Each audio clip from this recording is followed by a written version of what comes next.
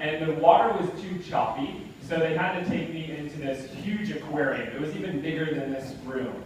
And it was this huge aquarium, and there were 3 whales in there that I got to go scuba diving with. It was really exciting and something I had never done before in that caliber. Well, the instructor and I were talking to each other, and I knew English and he knew Mandarin, and we were trying to communicate. And the last thing he says to me, and he called it a pool instead of an aquarium, he said, "You must pee in the pool."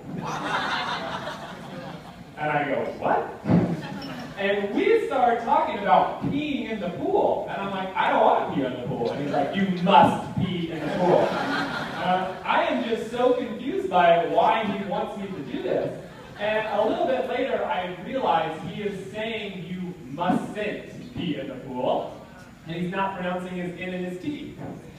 And what I learned from that is no matter what culture you're part of, no matter what happens, you're going to find communication barriers that mess things up, right? Just 2 little letters can change the entire sentence. Must be in the pool, mustn't be in the pool. 2 very different things. So when you do that, you need to make sure you share stories like that where you can make people smile. S-M-I-L-E. It's an acronym that I use to build humor. SMILE. S-M-I-L-E. Why smiling is so important is because you need to build likability. People won't listen to you if they don't like you. And one of the quickest ways to get someone to like you is to make them smile and to make them laugh. Remember yesterday when I shared the story of how I met Chelsea?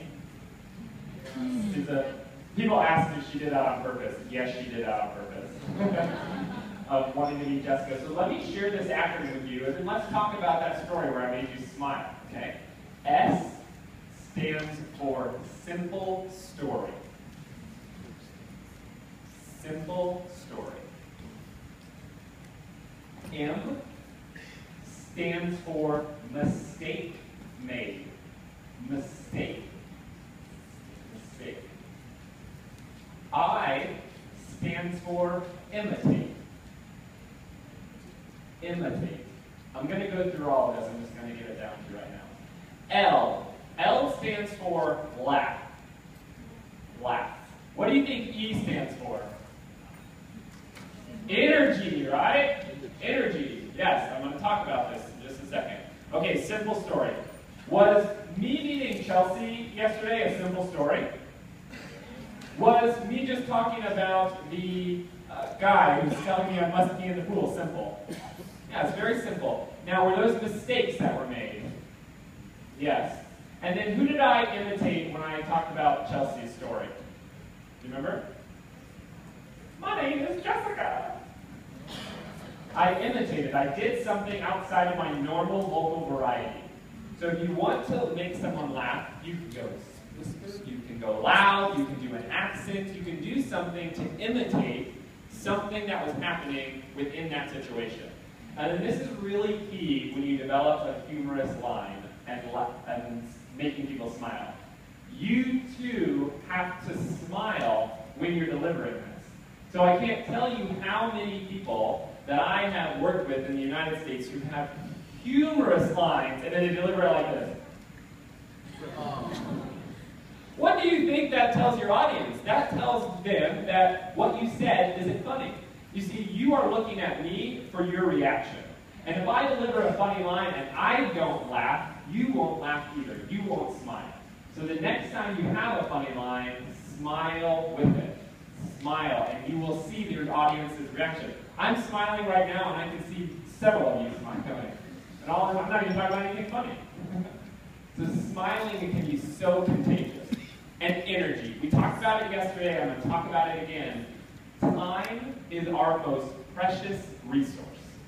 I will talk about that till the end of time. That time is our most precious resource. So whenever you get on stage and you want to make people smile, give it your all. I don't care if you have 100-degree fever. I don't care whatever happens. When you're here, you give all of your energy. And you own it. You pretend like you... I had someone come up to me yesterday and said, how do you share the same story thousands of times?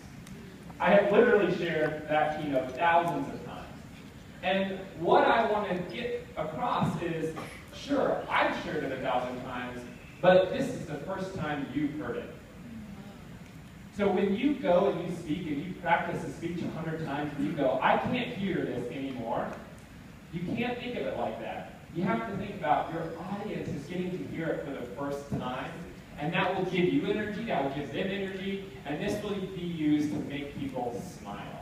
I use this, I'm not a funny guy. This is the acronym that I use, and this is how I build my humor over and over again. Chelsea even says, you gotta be a lot funnier when you're on stage. She's the funny one in the relationship. All right, this next one is called 5 senses, because it's very important to incorporate 5 senses into your speech, into your presentation. You know what the #1 sense that links us back to our memory is? Smell. Smell is the #1 sense. So if I say things like perfume, you all have a perfume that you can smell. Maybe it's from a loved one or a grandmother or someone who has really bad perfume.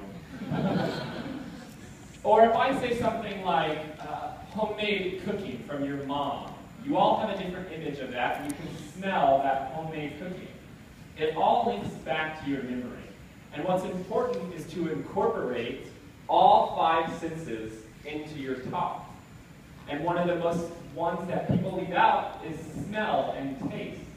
So if you look at that World Championship speech, I talk about cigarette butts, I talk about alcohol, I talk about all these different things that you can smell. And what I'm doing there is it's no longer my story, it's our story. Because I am engaging your memory and I'm engaging your senses. I'm keeping you on the edge of your seat because it almost becomes 3-dimensional. It becomes this element where you're no longer passively listening to me, you are engaged with your memory.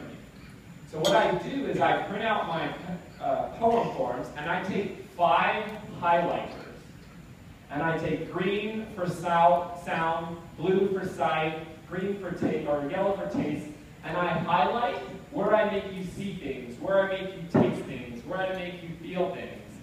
And what I realize is sometimes if I don't have it where it's all spread out, I need to add certain words in my speech to keep my audience engaged.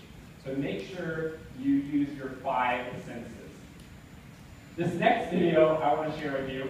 Have you ever heard of the trust ball before? Do y'all do that in the United States? Yes? Oh, so I hear some of you shaking your head. Okay, so some of you, what it is in the United States, it's this thing that we do in a team setting where you cross your hands like this and you fall backwards and people catch you. Yeah. Okay, so I'm going to need 1 volunteer. No, I'm kidding. But Derek's like, I don't want to do it.